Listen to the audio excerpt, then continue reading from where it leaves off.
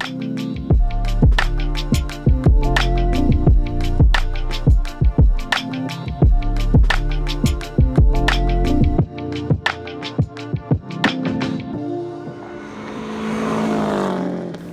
everybody, welcome back to the Flat Irons Tuning Question of the Week.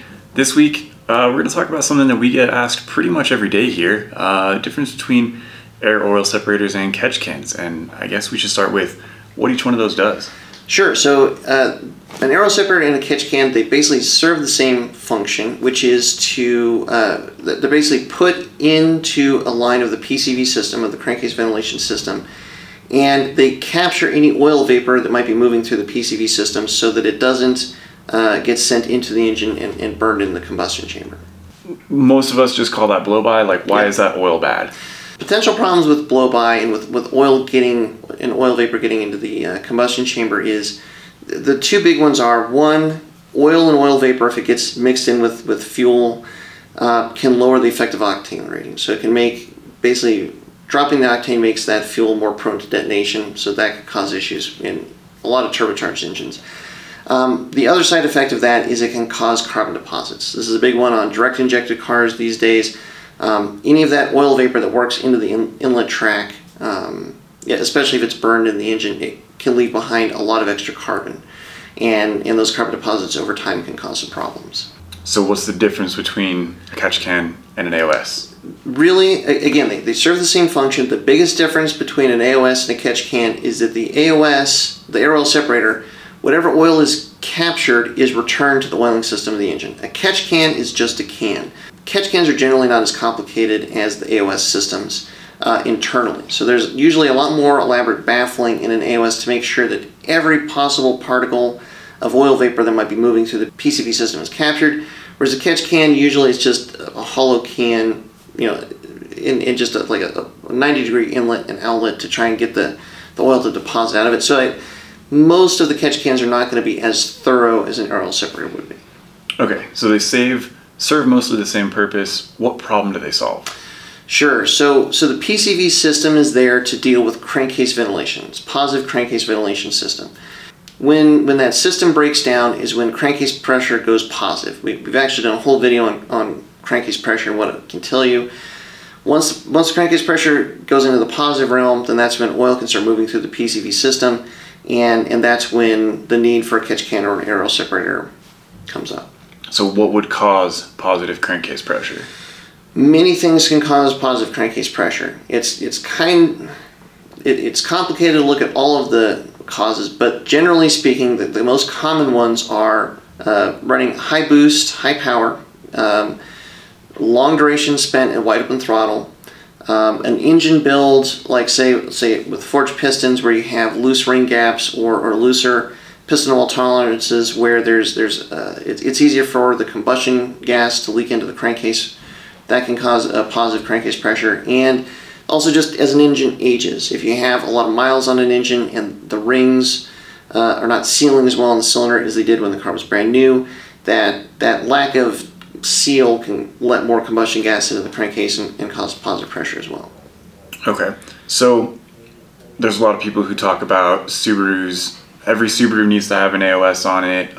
They should have come with one from the factory. How do you know when you need one? Well, as an asterisk, they did come with one from the factory. There is basically a small air oil separator on the back, like EJ series engines, the FA20s do have something that Subaru calls an air oil separator on the back. The best judge as far as whether or not you need one is how much oil you're using in a given period. Generally, for most of us, it'd be an oil change interval, say 3,000 miles. If you're not using any oil between oil changes, that's a pretty good indicator that the stock system is sufficient, and the need for a catch can or an air oil separator is going to be pretty minimal. If you modify the car, or depending on whatever you're doing with the car, type of driving, etc., you notice that you're having to add maybe a half a quart or quart of oil between oil changes, or maybe between, like over the course of a track day, say. Then that's where something like an air oil separator catch can would make sense, because you don't want to move that half a quart or quart of oil through the PCV system. So let's say I am burning a significant amount of oil. How do I know which one I need? It's a tough question, and that's, I think, why this comes up so often. It really all comes down to volume.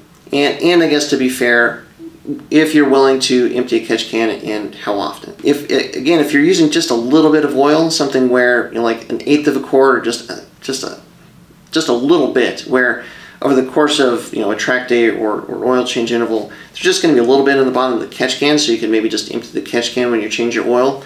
Catch can's probably going to be sufficient, because that's not too much to deal with.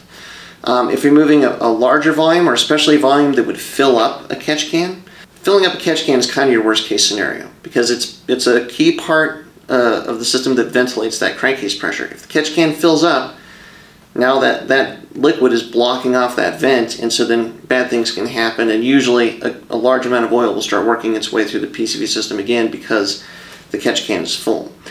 So if you're in a scenario like that, or like say you have a very highly modified car where, say in a 20-minute track session, you would maybe be moving a quart of oil through the PCV system, something like the Air Oil Separator, where that oil as it's captured is going to be put right back into the oiling system, like basically continuously, would be a better bet than a catch can.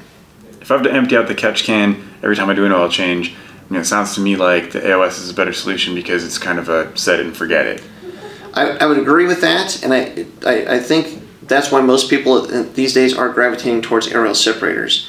I would say it is for the most part a set it and forget it, but I'd say that there's a big asterisk to that, which is you still have to kind of keep an eye on it and check in on it from time to time.